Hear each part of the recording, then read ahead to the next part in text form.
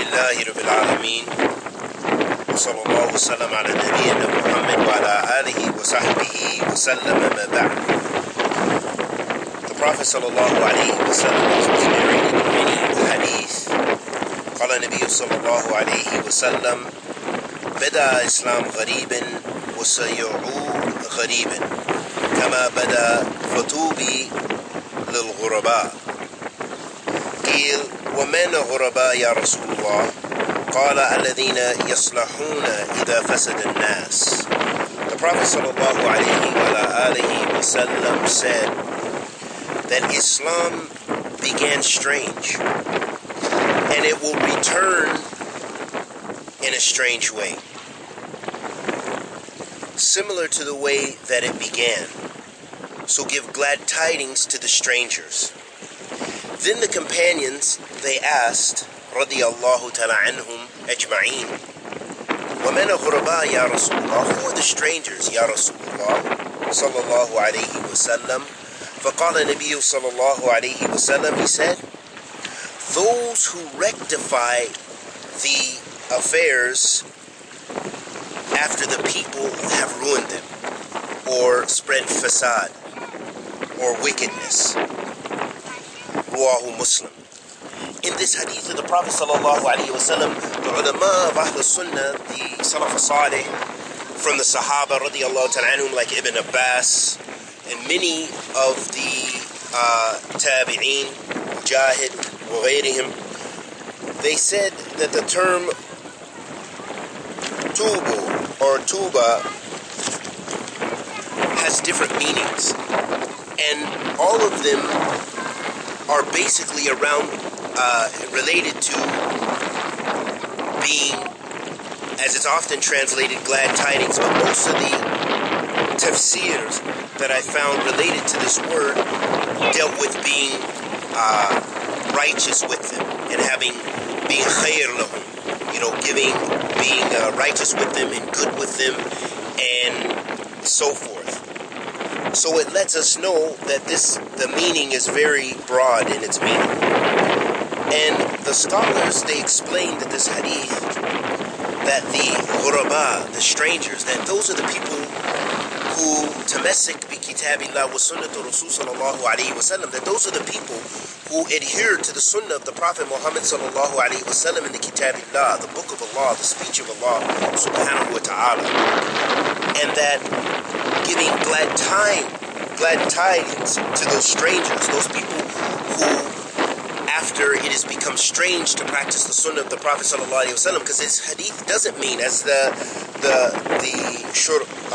shurah have explained, that this hadith doesn't mean that Islam is no longer present or that Islam has become so weak, but in fact it is the people from Islam, meaning that they have went astray with bid'ah. Some of them have went astray in their minhaj, their methodology in giving da'wah to Allah, and their methodology of understanding Islam.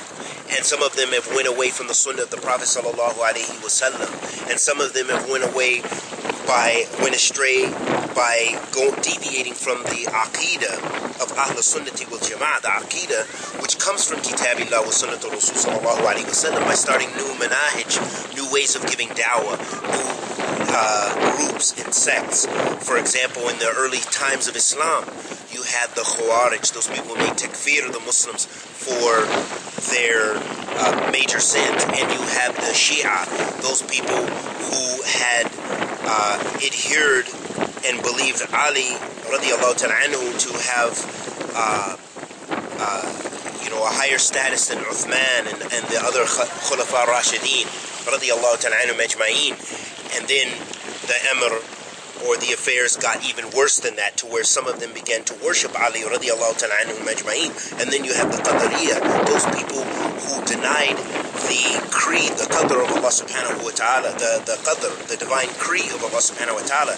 And then you had people like the Jahmiyyah and the Mu'tazila, and the later on the Asha'ira, those people who denied some of the sifat of Allah subhanahu wa ta'ala. Some of them, like the Jahmiyyah, denied them in totality, that Allah subhanahu wa ta'ala has divine sifat and attributes.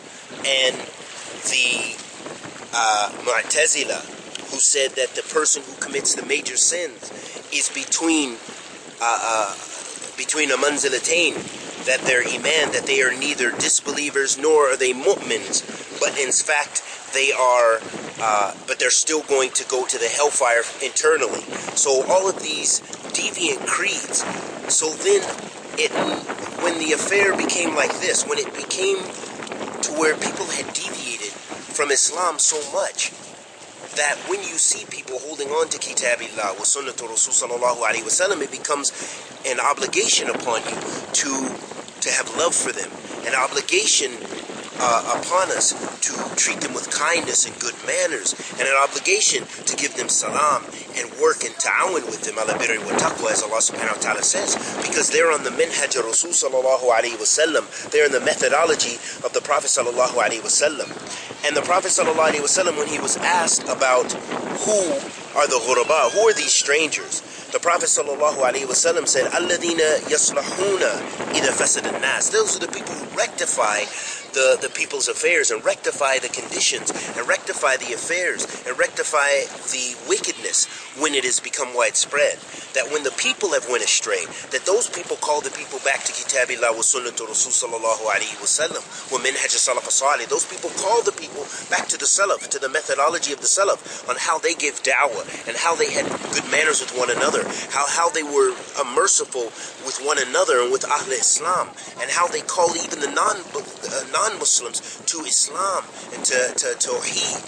And this is the affair of Ahl Sunnah, and this is the minhaj of the Salaf Salih, and this is the minhaj al-Anbiya, the Anbiya Allah, who Allah subhanahu wa ta'ala says, لَقَدْ بَعَثْنَا فِي كُلِّ أُمَّةٍ رَسُولًا أَنْ نَعْبُدُوا اللَّهَ وَاجْتَنِبُوا الطَّاغُوتَ, that we sent to every nation a messenger to call to Allah and stay away from those people and those things worshipped besides Allah subhanahu wa ta'ala. So the ghuraba, that the mustaqbal is for them. أن مستقبل للإسلام بمنهج السلف الكرام. This shows us, this statement of Sheikh Abu Usama Salim ibn Eid al-Hilali, hafidhullah ta'ala, when he was explaining this hadith, he made it clear that the future is for Ahl Sunnah and the Salaf Salih, that they are the ones who adhere to Kitabillah wa Sunnatul Rasul sallallahu alaihi wasallam, and they are the ones who, as the Prophet sallallahu alaihi wasallam said in another hadith, لا تزال طائفة من أمتي ظاهرين على الحق حتى يأتيهم أمر الله وهم على ذلك, وكما قال النبي صلى الله عليه وسلم, that Ahl Sunnah, there will always be present, there will always be throughout all times, even if they're few. And we ask Allah the Almighty to accept our good and bless us to be from Ahl Sunnah, those who are mutamassikina bi kitabillah wa sunnatul Rasul sallallahu alayhi wa ala alihi wa sallam, wa sallallahu wa sallam ala nabiyyina Muhammad.